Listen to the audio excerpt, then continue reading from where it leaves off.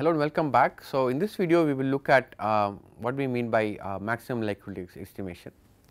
So, you are all familiar with the linear regression model.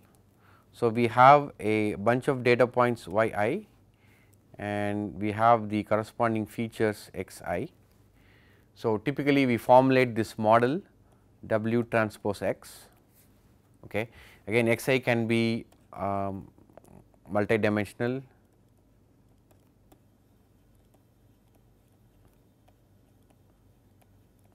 or we just be single variable, but that does not matter in this case. So, our model what we try to fit typically is when you looked at linear regression, we looked at the least squares loss function. The loss function is nothing but you have summation over m data points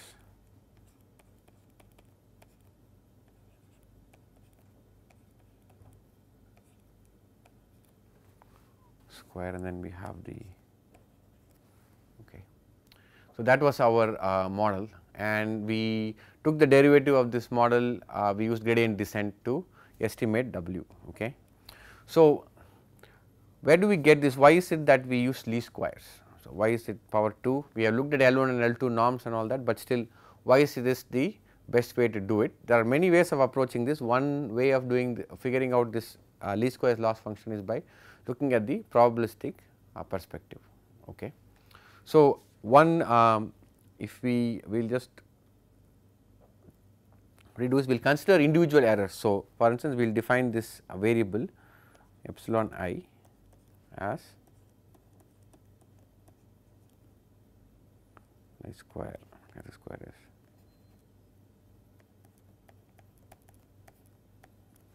okay. That is the error. Let me just write it as error. Okay. So, this error might be due to noise in our measurement, okay, and missing data, maybe some features are missing. Okay. This could be the error due to those concepts. So, because some xi might be missing for a particular data point, and maybe there is an error in measuring the xi as well as measuring the yi. Okay. So, typically one assumption people make about this is that these are Gaussian distributed.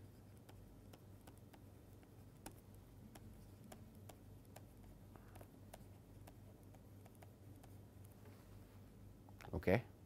So, what does that mean? It means that the probability of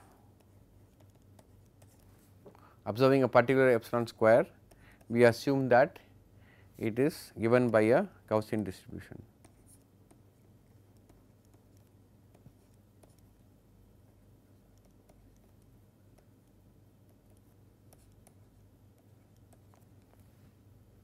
Okay, with 0 mean.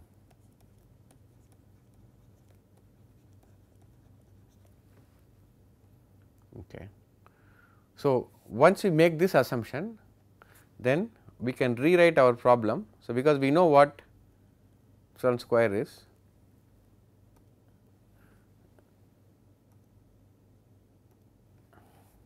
so we can write this as P of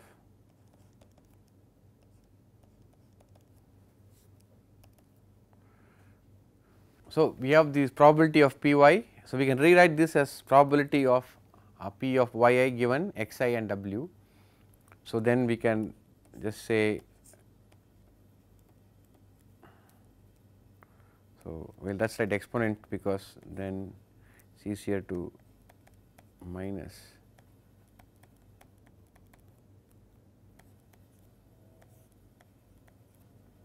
I might have missed out a negative sign here. So, minus.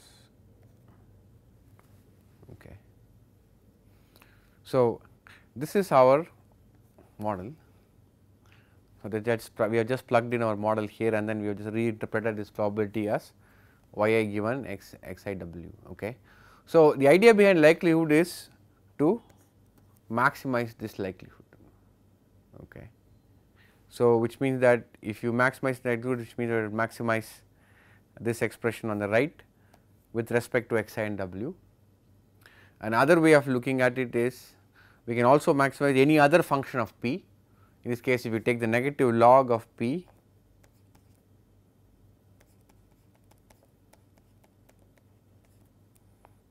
then I am going to ignore some of the additive factors here. You will get, if you take the log of the exponent and then the negative sign, you will get yi minus squared. Again, I have just written it for one data point. So, suppose your training data consists of capital or small m data points which we saw, then it will be just the summation.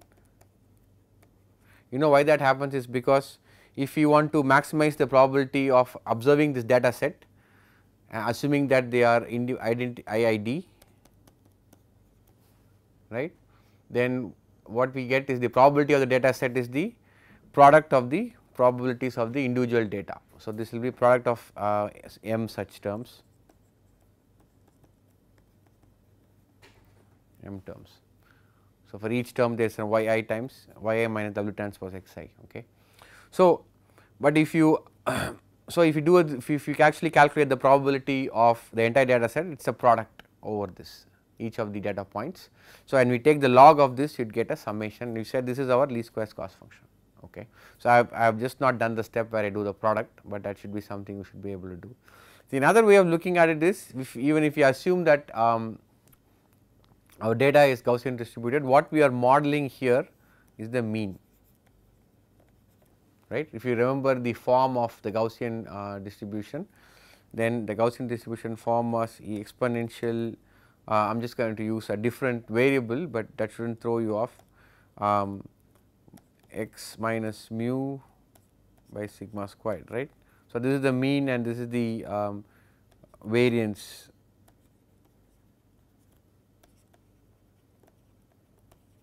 distribution. Okay.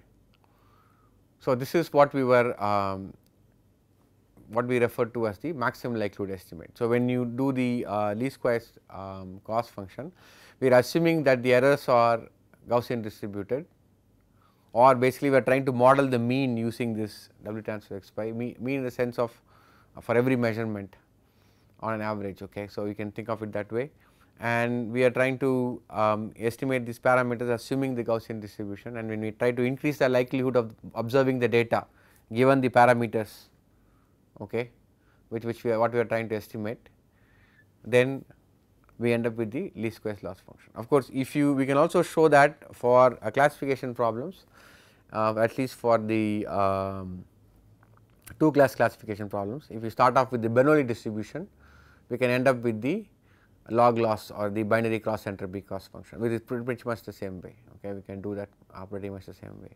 Okay. Okay, so that is the an introductory look at the maximum likelihood estimate. If time permits, either this week or in the subsequent weeks, couple of weeks left, we will look at some the maximum a posteriori estimate, where basically we will be using the Bayes rule and incorporating a prior. Okay. So, we will use Bayes rule, incorporate a prior. So, what we calculate here, so this we saw that is known as the likelihood of the data.